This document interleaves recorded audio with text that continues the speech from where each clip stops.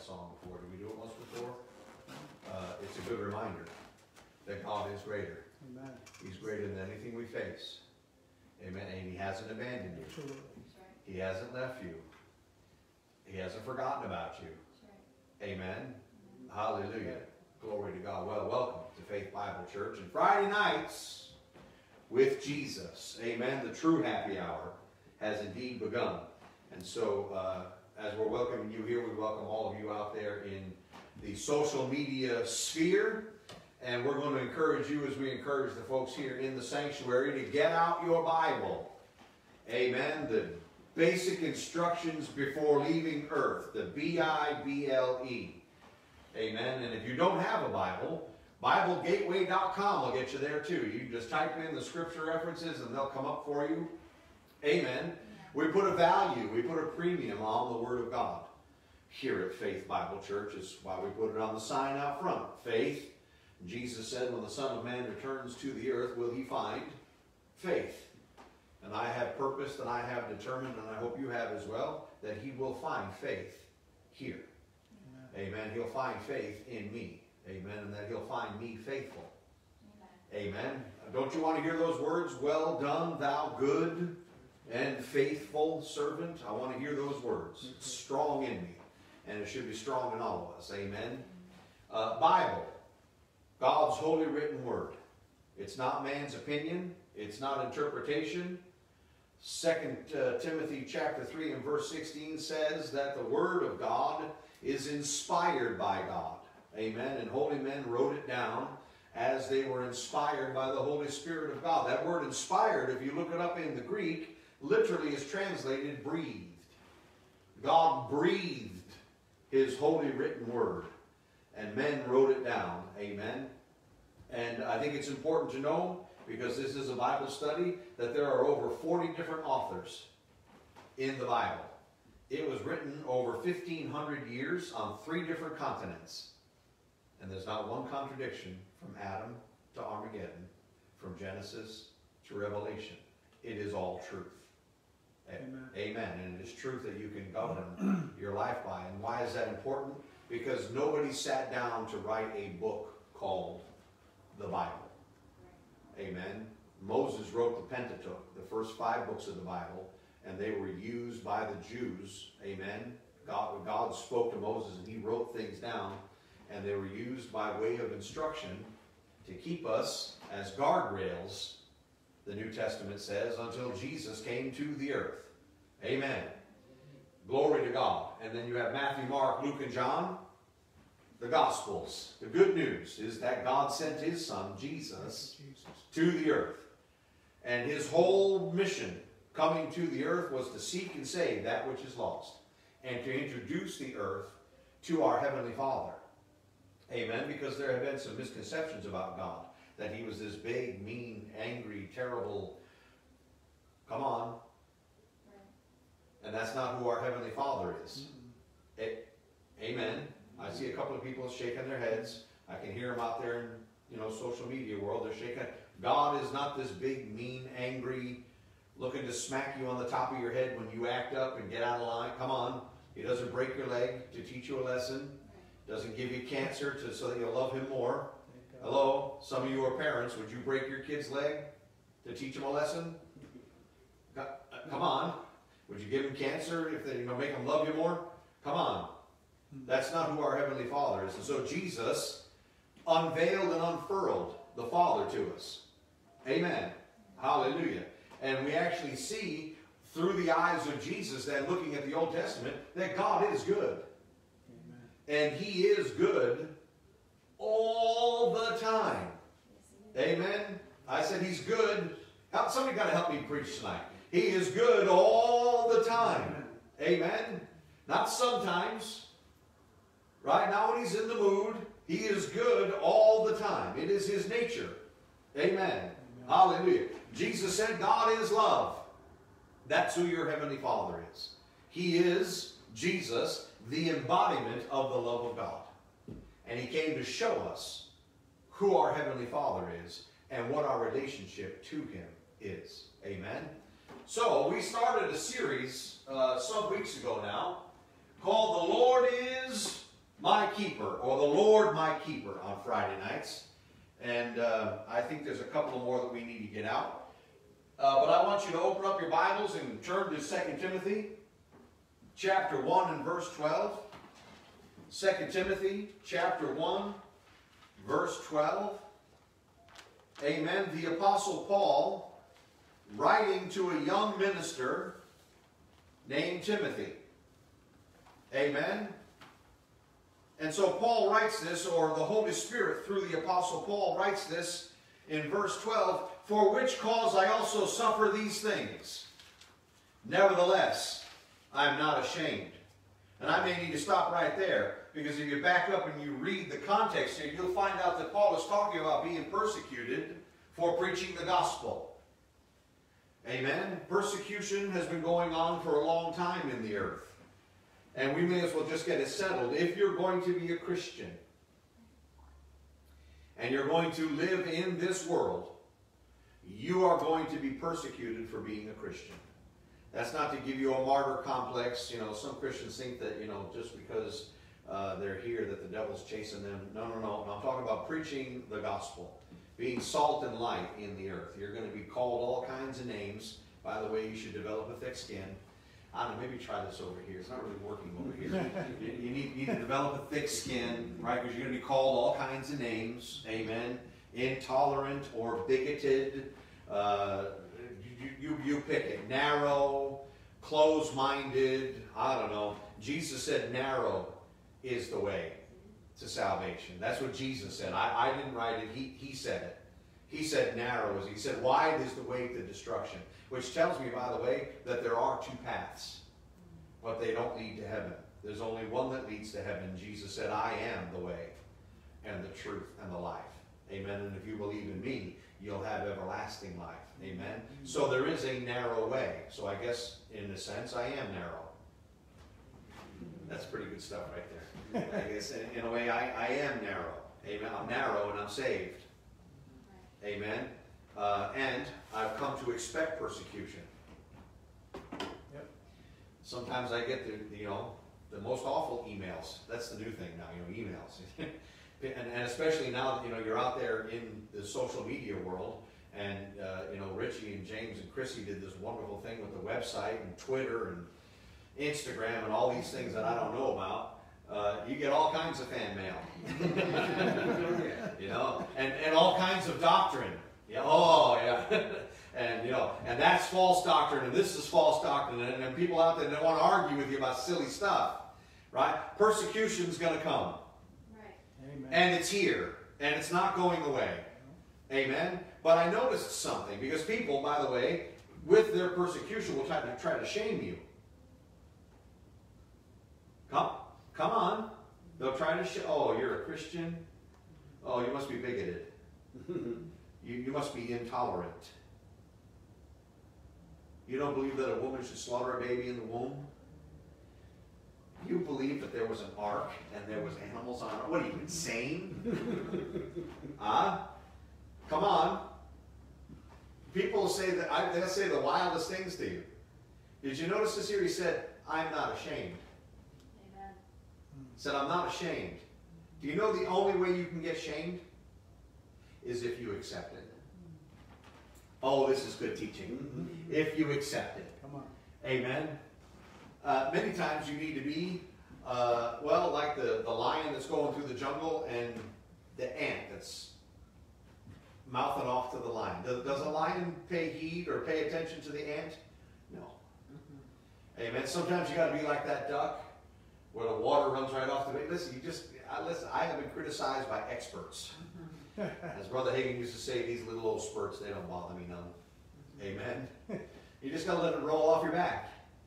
And by the way, just because somebody wants to argue with you, I'm just hunting something tonight, that doesn't mean you have to engage them. Right. Amen. Amen. And if you're going to engage them with truth. But even Jesus said that you might be throwing pearls in front of swine. Now, is Jesus calling people pigs? He's like, no. A pig doesn't recognize the value of a pearl. Right? And the Word of God is pearls of truth. Amen. So some people are not going to recognize it as such. Right? And you're going to get persecuted for it. Should you be ashamed of it? No. No, sir. No, sir. Amen. Glory to God. Hallelujah. So he says, I'm not ashamed. Hallelujah. Glory to God. I'm not ashamed. You don't have to duck your head. Right. You don't have to bow down. Some people will not hear you. Just keep moving forward. Amen. Glory to God.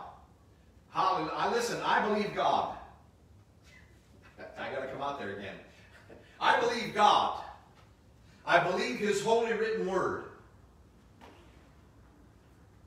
It got quiet in this Presbyterian. I believe God. And I believe His holy written word. I will make that stand. Amen. I will stand under the crimson-stained banner of the Lord Jesus Christ and say, He is the way. He is the truth. And if you'll trust your soul to Him, well, we're about to find out about it. He'll keep it for you. Amen. Hallelujah. Glory to God. The marketplace will shout back at you. The world will shout back at you. How can you possibly believe that? How can you possibly believe that? By faith. I just do. Well, how can you believe in something like a spirit God that doesn't have any physical body? And how can this spirit how can that have an effect on your body? How can spirit have effect on the physical? Well, if you can tell me how emotions have effect on the physical, well, come on. Hallelujah. I better leave that alone. A couple of you are picking up rocks. Glory to God. He said, I know in whom I have believed. The Apostle Paul had now come past believing and started knowing in who he believed. He believed in God. He believed in His Son, Jesus. How do you know this? Well, if you read anything about the apostles, you'll see that all of them died horrible deaths except for John. The most amazing thing about the early Christian church is that in spite of death, in spite of being sawn in half, in spite of being thrown to wild animals in colosseums, in spite of all the persecution they faced, they would not recant their faith in Christ. And it went around the whole world. Those Christians are different.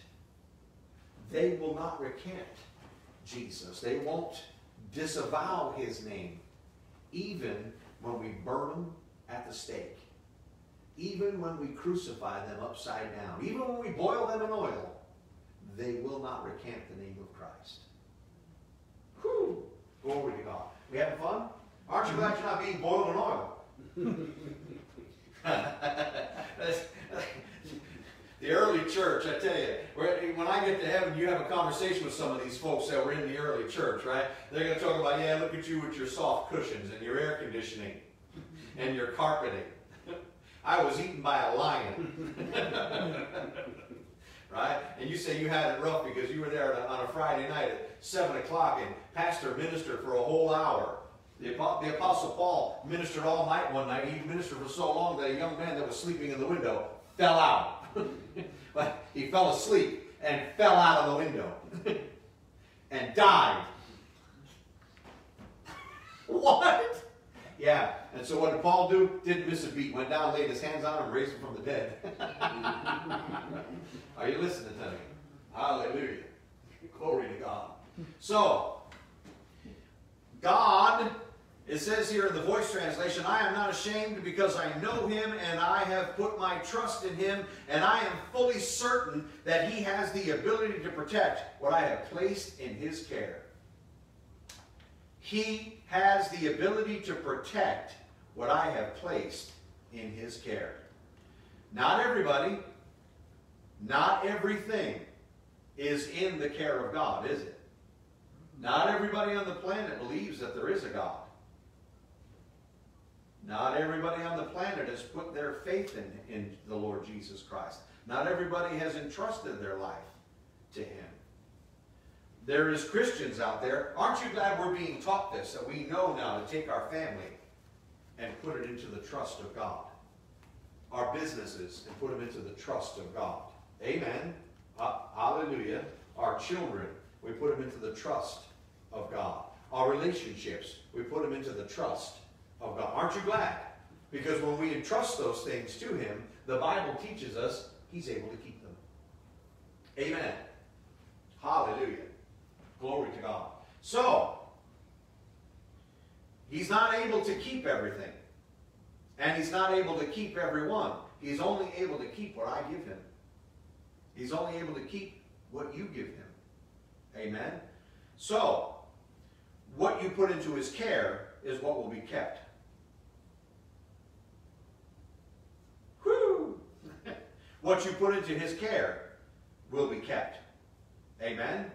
The devil is sly, he is crafty, and he mixes with just enough truth into this with his false doctrine and lies to have us believe the wrong thing. That God is only able, listen to me, God is only able to keep that which has been entrusted to Him. It answers the question, why do bad things happen even to good people? And Jesus addressed it in Luke 13. I don't want to go back there tonight, but just will parenthetically insert this. Right? There was a bunch of people that had come to Jesus and said, did you hear that Pilate killed a bunch of Jews that were in the temple worshiping the Lord with sacrifice, and he mingled their blood with the blood of the sacrifice? In other words, he butchered them in the temple. And Jesus said, do you think that there were not worse sinners? Huh? Do you think it's because they were so evil that this is the reason that this happened to them? And he answers right away, no, that's not the reason. He said, unless you repent. We talked last time about this gift of repentance. Amen. That repentance, if we get out from under the care of God, repentance gets us right back in. Somebody help me with this. Right? When you get out from under the care of God, when you begin to step out and do things your own way, and you're busy with your sin and doing all the things that we're not supposed to be doing, repentance gets us back under the umbrella, gets us back under the covering of God. Are you listening to me? Right? And then Jesus goes on and says, you know that tower that fell in Siloam and there was 18 people that were killed when the tower fell? Does that sound familiar? Planes flying into buildings, anybody? Does that sound, well, where was God when that happened? Where was God when that happened? I got that question over and over again. Well, where was God when that happened? He was in heaven. He had warned us. We weren't listening.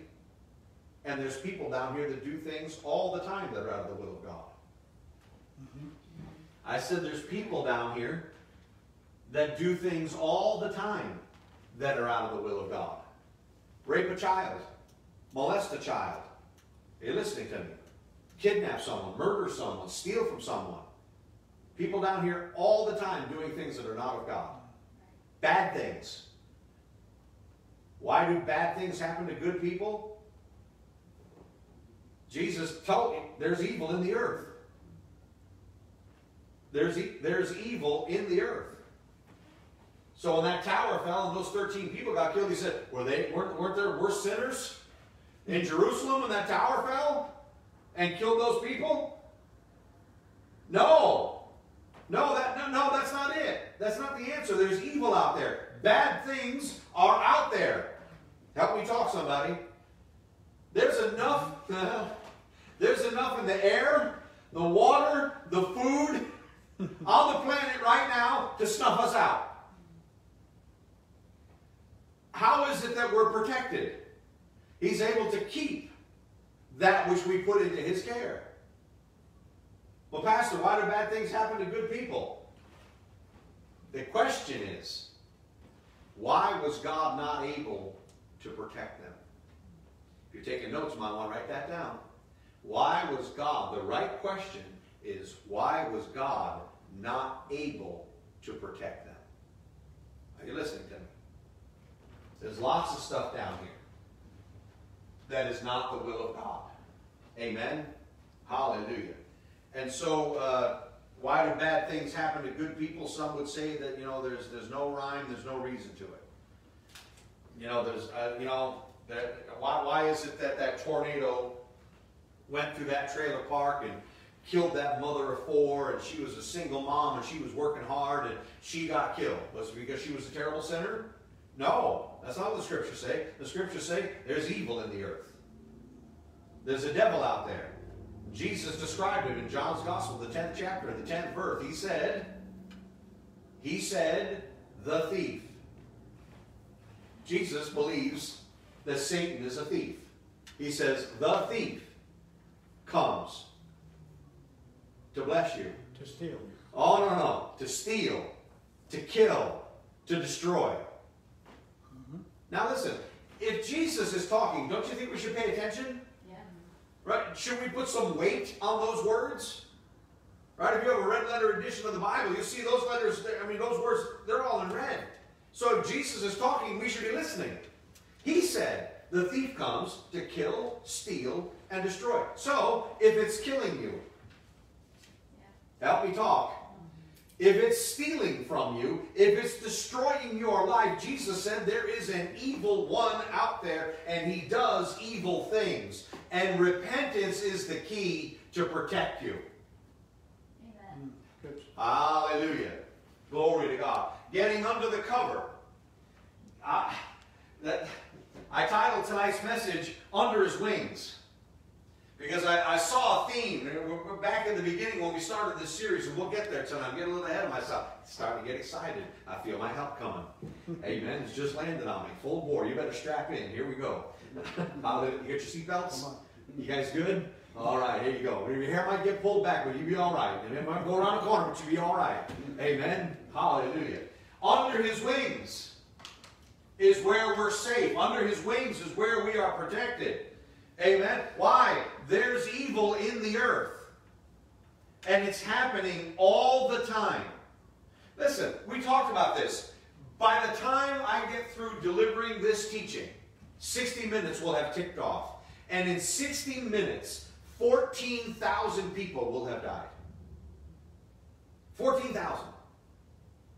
In the next hour will die.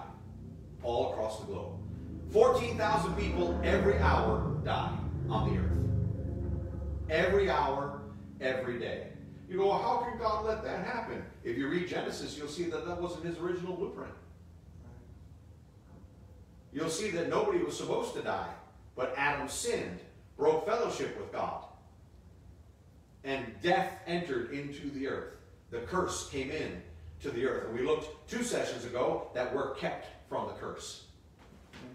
Amen. Why? Because Galatians 3:13 tells us that Jesus became a curse for us when He hanged on the cross. Amen. And He took our punishment. Oh, aren't you glad that He took our punishment on the cross? Amen. And now we're kept from the curse.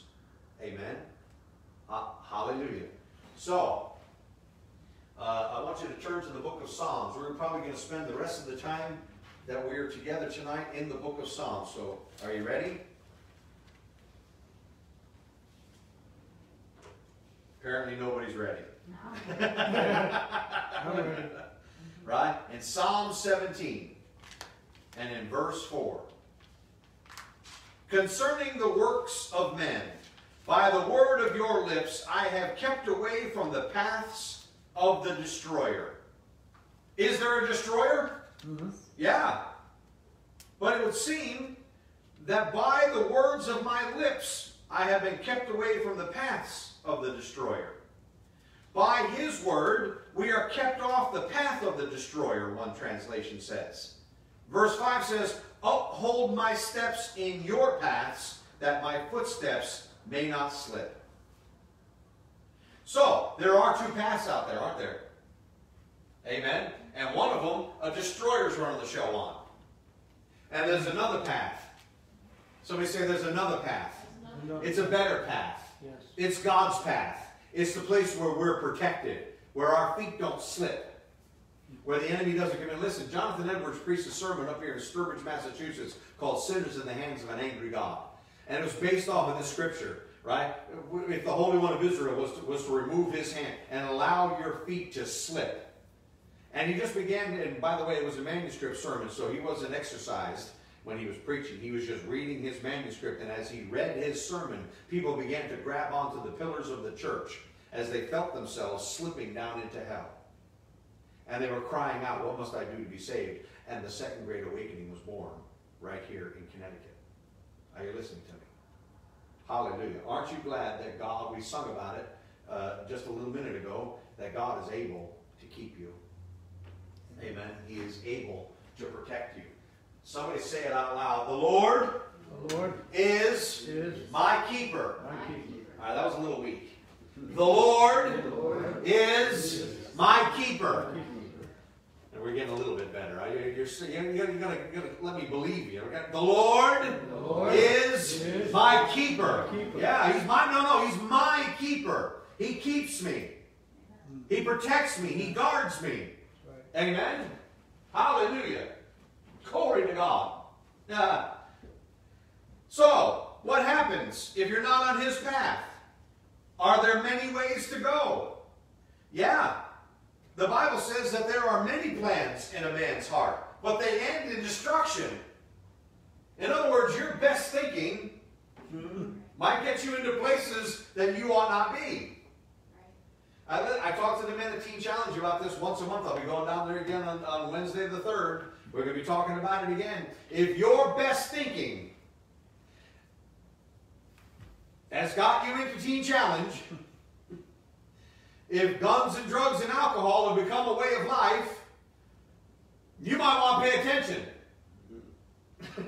Because your best thinking is either going to get you into this ministry, aren't you glad you're saved and in the ministry, right? Or prison, or a 6-foot grave. There's not a whole lot of options. Are you listening to me? Hallelujah. Oh, I'm so grateful. I'm so grateful that I'm kept. It says here, I have called upon you, and you will hear me, O God. Incline your ear to me and hear my speech. Show your marvelous loving kindness by your right hand, O you who save those who trust in you, for those who rise up against them. God will keep you if you trust him to keep you. And he'll protect you against those who rise up against you. Right, there's that wonderful scripture in Isaiah in 54 says, no weapon formed against you shall prosper. Am I right? That's right. No weapon formed against you. I don't know how many times I have stood on that scripture, spoken that scripture out. Amen. These last 25 years of walking with God. Why? Well, number one, the path that I was on, I was going to die. I shouldn't be standing here in front of you tonight. I should be dead already. I should be in hell. Amen. I'm so glad that Jesus interrupted my life. I don't know about any of you. Some of you had a rough week this week. I can see it on your face. You're in the right place. Amen. Hallelujah. Doing the right things. Glory to God. Right? But this scripture, no weapon formed against me shall prosper. It tells me several things. Number one, weapons will be formed. Weapons will be formed. It says no weapon formed against you. So there will be weapons formed against you. And who forms those weapons? Oh, the enemy. Your adversary. Satan forms weapons. He sets traps and snares. Amen. But no weapon formed against me will be successful. Amen. I said, okay. You're not going to come along. I'm going to pull you along.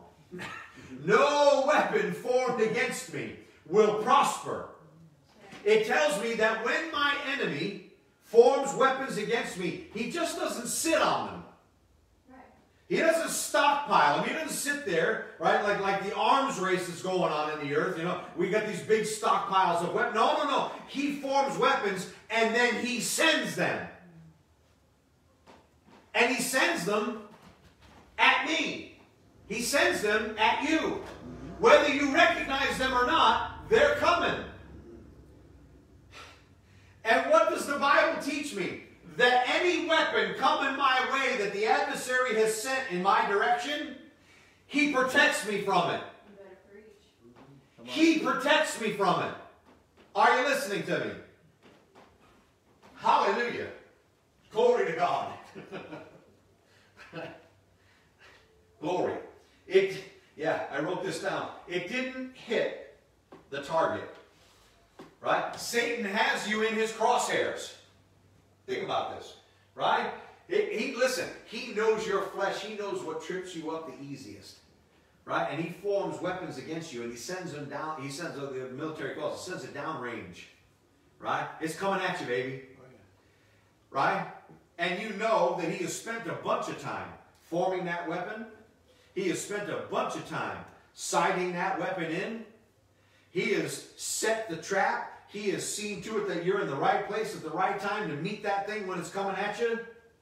And God shows up, swats it out of the sky, stops it from hitting you, steers it off course. We learned, remember in our series back in the beginning of the year, I think, Angels and Demons, we learned that angels hearken to the voice of the Lord, right? They're listening for the Word of God so that they can enact the Word of God. Isn't that right? Isn't that what angels are supposed to do here in the earth? Now listen, I know that some of this goes maybe outside of your theology.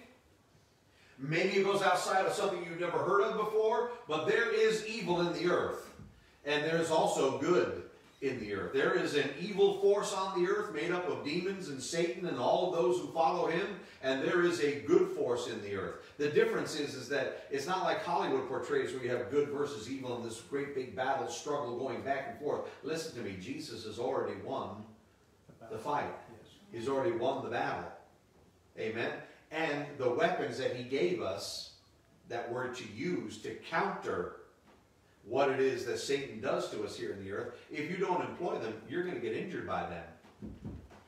Are you listening to me? If you don't employ faith, I believe, therefore I speak. If you don't employ faith, you'll get injured. The scriptures say that you take up the shield of faith, which is able to quench the fiery darts. Did you know that your enemy hurls fiery darts at you?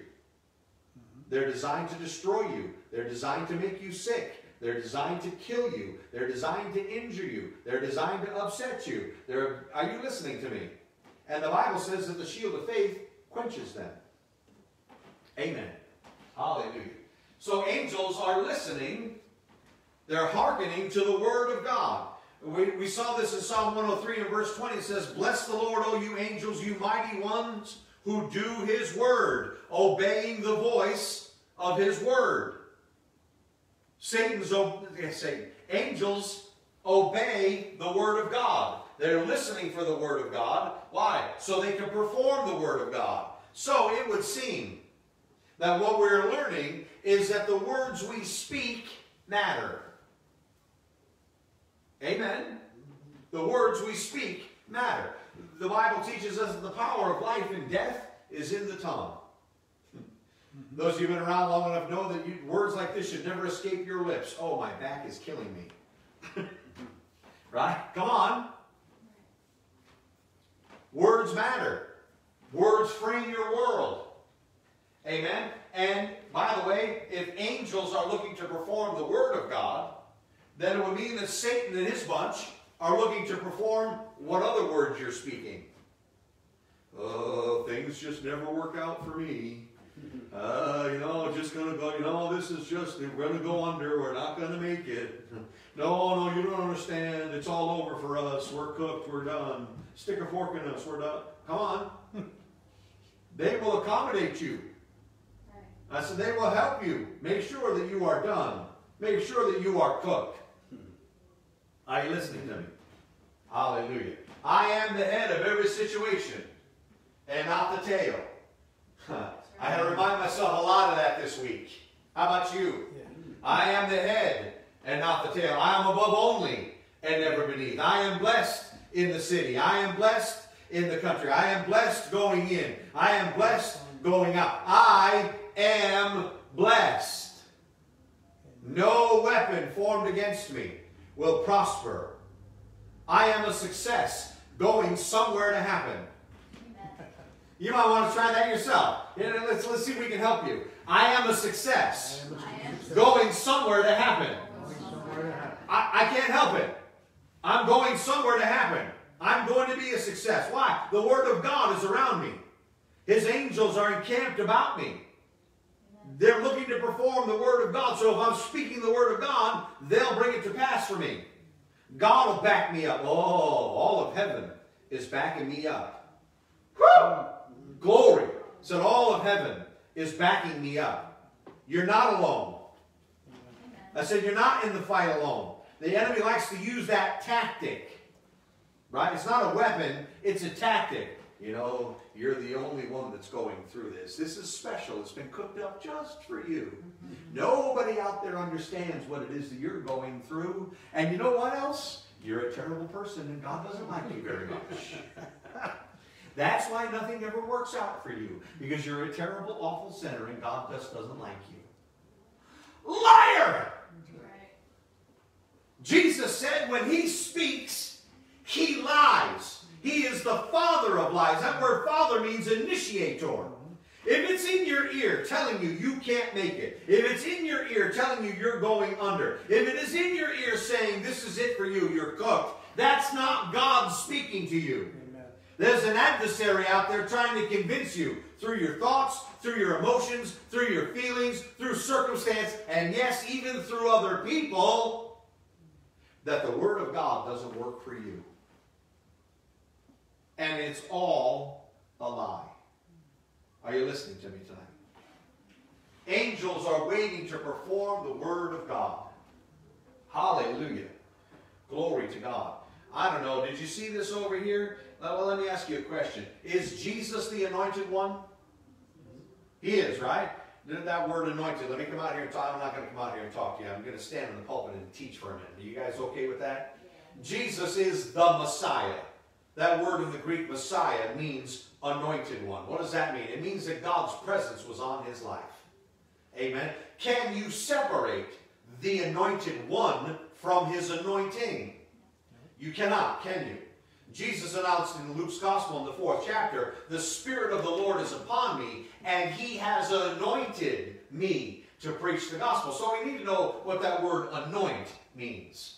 Right? In charismatic camps, you know, word of faith camps, we throw it around and have no idea what we're talking about. The word anoint is literally in the Greek krios. Right? It means to paint or to smear. Amen? Now, I had some friends that were in the military, and they would tell me, I have one that was over in Iraq in particular, in the first Gulf War, and he was talking about being out on night maneuvers with the 3rd Marines because he was a forward observer. And he would go out there with a laser designator.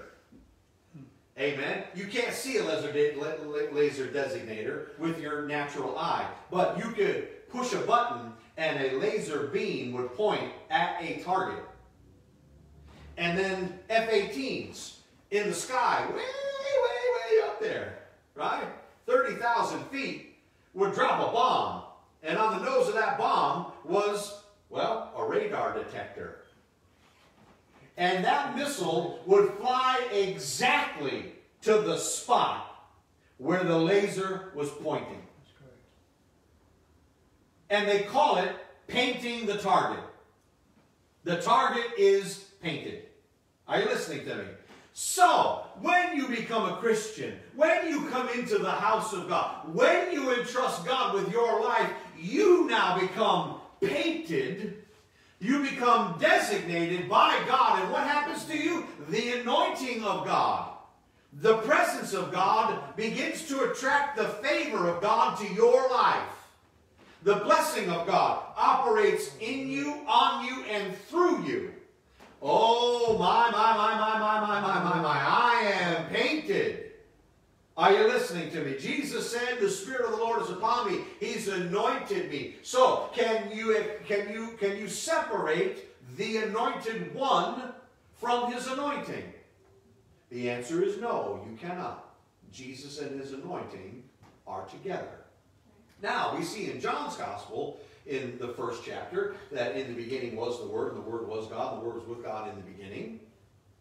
And way down there in verse 14, it says, and the Word became flesh and dwelt among us. So Jesus was the Word of God. Jesus is the Word of God. And then the Word of God became flesh, and we beheld him as the only begotten of the Father, full of grace and truth.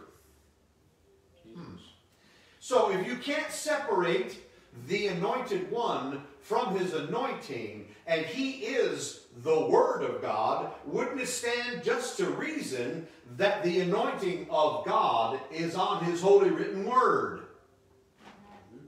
It would, wouldn't it? And if you were speaking the Word of God, then the Word of God becomes a laser designator which attracts the favor and the presence of God. It makes angels gather around you and say, hey, this guy's speaking the Word. This gal is speaking the Word. Now we can go do something about it. Praise God. That's as good a teaching as you're going to get. Amen. Hallelujah. Glory to God. So, it says here in verse 8, Psalm 103, verse 20, yeah, glory to God. Keep me as the apple of your eye and hide me under the shadow of your wings. Keep me as the apple of your eye. Psalm 36 and verse 5 says, your mercy, O Lord, is in the heavens. Your faithfulness reaches to the clouds. Aren't you glad that his faithfulness reaches to the clouds? Your righteousness is like great mountains. How precious is your loving kindness, O God. Therefore the children of men put their trust under the shadow of your wings. Under the shadow of his wings is a place of protection. It's a place that protects you from danger. It's a place that protects you from attack. Psalm 56 says this, be merciful to me, O God. Aren't you glad he's merciful? Come on, somebody. Amen. Did you tune out? Did you go home already? Aren't you glad he's merciful? Yes. Right? That you don't get what you deserve. I don't get what I deserve. He gives me mercy instead. Every morning. Hallelujah. Hallelujah. Lamentations tells us that every morning. Amen. Every morning. His mercies are new. What does that mean? I get a fresh start every morning. If I recognize it. If I speak it out, Lord, you are faithful. Your mercy is new this morning. Thank you for fresh mercy this morning. Well, listen, I know I'm about to mess up. I'm about to get on the highway. Someone's about to cut me off. Everybody just keep looking straight ahead. Right? I'll talk about Pastor here for a minute. Right? I'm about to get into the office, and somebody's going to have drunk all the coffee out of the coffee pot and not made any new coffee. Right? Co-worker comes by, and in these days come by without a mask on. You know, dear God in heaven, are you kidding me? I see people walking around with baseball bats now. Oh, you don't got a mask on? Don't got a mask on? Anyways. Aren't you glad that his mercies are new every morning? Hallelujah. It says here in Psalm 36 and 6, your righteousness is like the great mountains. How precious is your loving kindness, O God. Therefore, the children of men. Are you a child of a man? Yeah. You are. Yes. Yes, you are. I know. Sometimes we get politically correct. Listen, this is not about politics. It's not about being politically correct. You are created in the image of God. God created man. Are you listening to me? And that means women too, because out of the womb of a man, he took one of Adam's ribs, didn't he? Now let me help you out, ladies. We're made out of the dirt of the earth, right? You guys are made out of ribs. You're made out of better material. Hallelujah. Glory to God. That's just funny. I don't care who you are. Amen. Glory to God. Hallelujah. It says here in Psalm 56, be merciful to me, O God, be merciful to me, for my soul trusts in you, and in the shadow of your wings I will take my refuge until calamities have passed me by. I will cry out to the Most High God, who performs all things for me, and he shall send from heaven, and he shall save me. Amen. And so I need to come out and talk to you a little bit, because I'm running out of time. The bulk of the book of Psalms was written by David. Right? David was the anointed king of Israel. Right? And the bulk of these Psalms that he wrote, the Psalms are a little blind to us. They're literally psalms that he would sing. Right? He was a gifted musician. Right? And the reason that he was singing songs is because he had spent most of his young adult life out in the fields alone, guarding sheep. So think about this, right? 16, 17, right? 14, 15. He's out in the fields alone, all by himself. And it's not like, modern, where you're like a mile and a half from any road.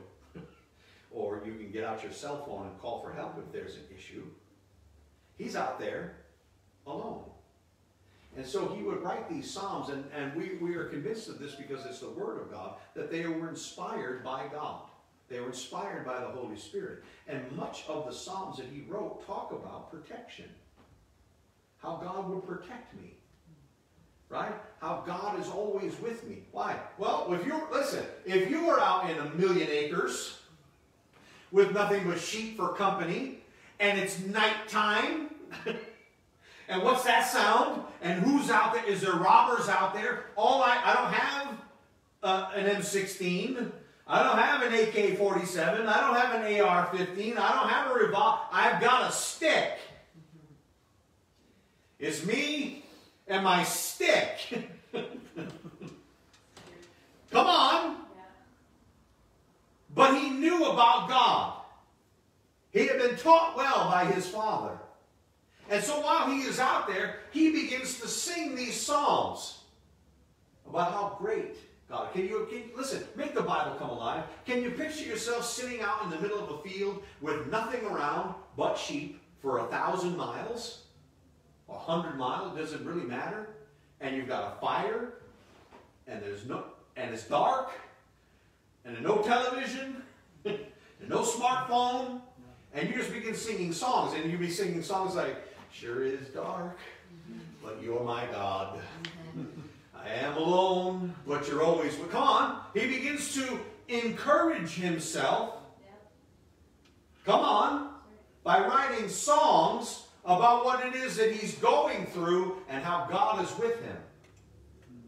And you see it over and over again in the Psalms. I began seeing this theme. Under the shadow of his wings. What is it? David began to get so aware that God's presence was with him.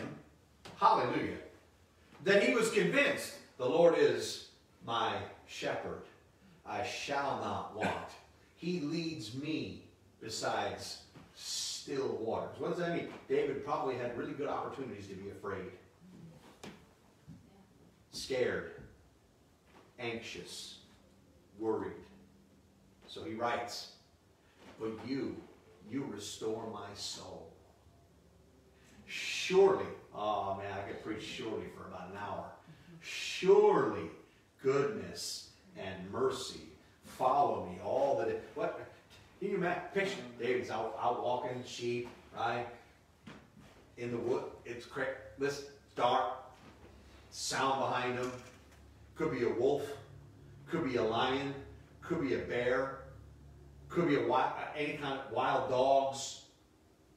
Surely goodness and mercy are following me. Listen, he got so filled with the presence of God and so filled with faith in God's protection that he kept writing and singing over and over again under his wings. Amen? So I'd like to take you to a story. Yeah, in 1 Samuel 17. Yeah. Tick-tock, tick-tock. Here we go. In 1 Samuel 17, if you can throw that up, James, that'd be great. David, his father, Jesse, calls him in and says, listen, go find out what's happening to your brothers up there on the front line against the Philistines. Bring them some cheese, bring them some bread. We can preach about cheese and bread, I'm not going to do it. Shows up, wants to see how his brothers are doing, and as he's walking up the path, here comes Goliath. Yeah. He's over on that side of the valley, and he makes this challenge, right? Let someone come fight me.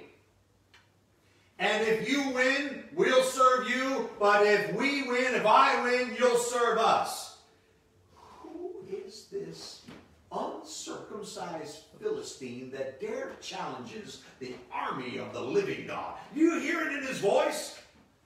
I serve a living God. And he calls them uncircumcised. Now that's important. We overlook it in today's culture, right? Because circumcision is just not that big of a deal. In the Old Testament, circumcision was a sign. It was a covenant that you belong to God.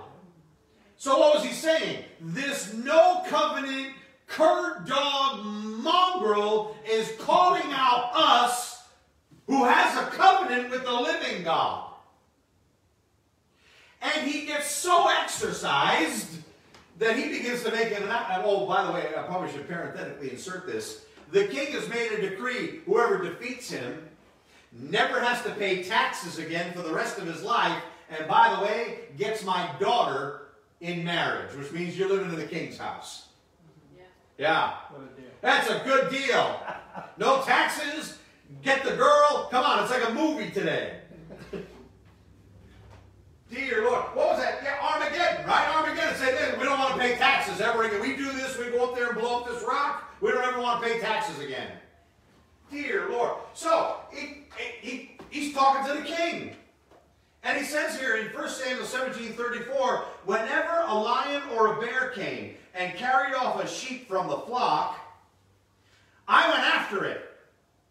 Are you here? Listen, he got so filled with faith that God would protect him that when a lion showed up and took a sheep, listen, most shepherds would be like, yeah, good luck with that.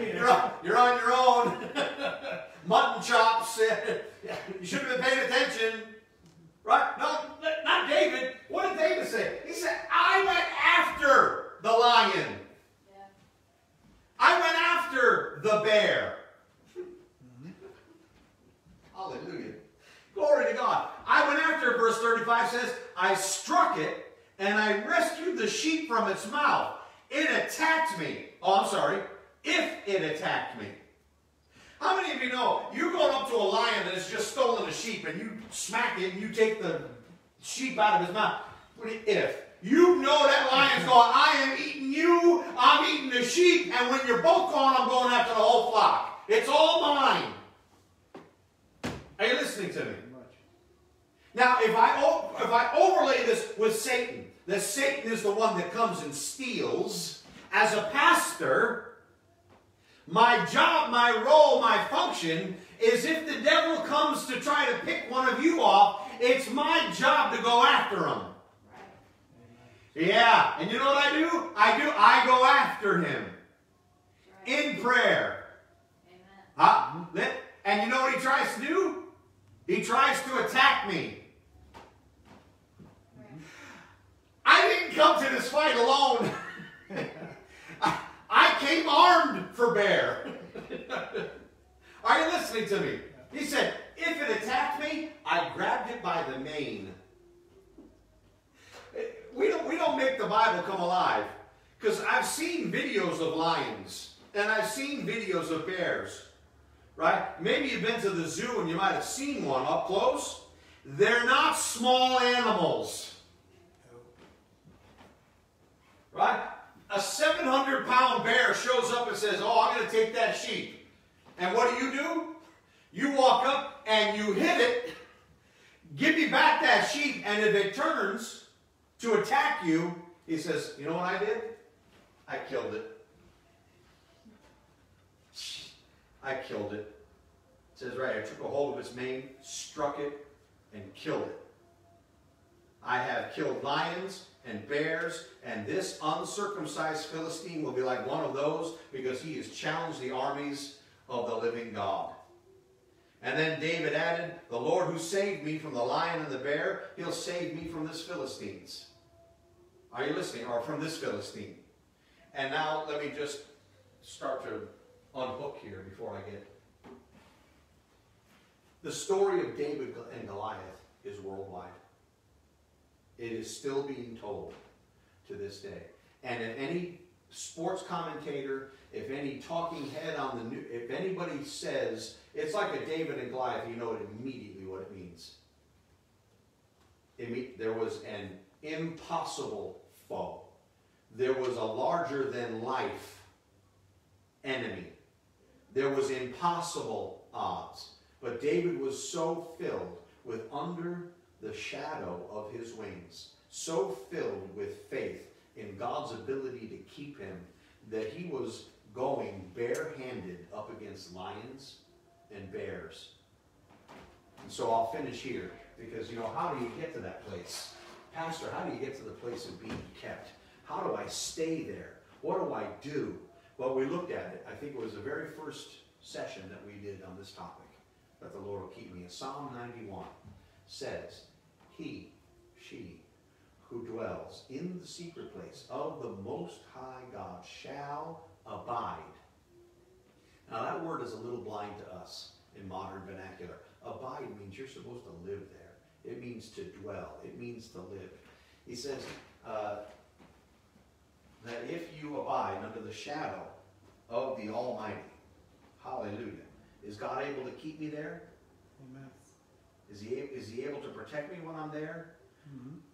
How do I get there? How do I get under the shadow of the Almighty? How do I make the Lord my keeper? I will say of the Lord, Psalm 91 verse 2, I will say of the Lord, he is my refuge. How do you get there? The words that are coming out of your mouth. Lord, you're protecting me. Lord, I dwell under the shadow of your wings, and I am protected there. Hallelujah. Glory to God. Yeah. I will say of the Lord, he is my refuge and my fortress, my God, in him will I trust. Some of you just need to get those words out of your mouth. Oh, I got a couple of nods, but that's not going to do it. The devil doesn't care about your nodding. That's right. What he's interested in is the words coming out of your mouth. I will say of the Lord. Say it out loud. Lord, Lord, you are my refuge. you are my refuge. You are my peace. You are my peace. You are my rock. You are my rock. You're my strength. You're my strength. You're my shield. You're my shield. You're my hope. You're my hope. You're my redeemer. You're my redeemer. You're my healer. You're my healer. You are all in all. I will say of the Lord, he is my God. In him do I trust. The Lord not only can keep me, the Lord is able to keep me. Surely, here we are back there, surely, surely, no question, no doubt, surely, surely he shall deliver you from the snare of the fowler. Can God keep me there? Can God keep me protected? Surely he will deliver you. Surely, when weapons are formed against you, surely he will do it. Amen? Hallelujah. Glory to God. Yeah. Can you take a little more? Because verse 4 goes on and says, he shall cover you with his feathers, and under his wings you shall take refuge. And his truth, somebody say his word, will be your shield and your buckler. You'll not be afraid of the terror that flies by, or the arrows that fly by day. You'll not be afraid of pestilence. Somebody say, I'm not afraid of COVID. I'm not afraid of No, like you mean it. I'm not afraid of COVID. Right? There is no pestilence that'll come near me. It goes on in the psalm and says, no plague will come near your tent. Is COVID a plague? No plague will come near my tent. COVID made a mistake the day it showed up in my world. Why? It died. Amen. The minute it tried touching me, it died. It tried. I'm sure it did. But the minute it got into my realm, the minute that it recognized I am under the shadow of the Almighty, it died. Hallelujah. Glory to God. Better stop, or we'll be here all night long. Surely he shall deliver you. Surely, surely he'll deliver you from the snares of the fowler and from perilous pests. Surely, someone say it out loud. Surely, he will deliver you from COVID. Surely, surely. Yeah, some of you are pulling back on me. I can sense it here in the inside. Surely. You know what it is? You've been feeding your spirit too much on CNN and ABC and Fox News and I don't know, whatever else it is you're reading online. Surely, surely he shall deliver me. There is no sickness that has a right to my body. That's right. There is none. I'm under the shadow of his wings. He'll protect me from lions and bears. I don't know what your lions are. I don't know what your bears are. I don't know what it is that you face on a daily basis. I know that you're facing some of the same lions and bears that I'm facing. Amen? And here is how you get through it. I will say of the Lord, he is my shield. Amen? Hallelujah. Stand your feet, everybody. Father, thank you. Thank you. Thank you for your holy written word.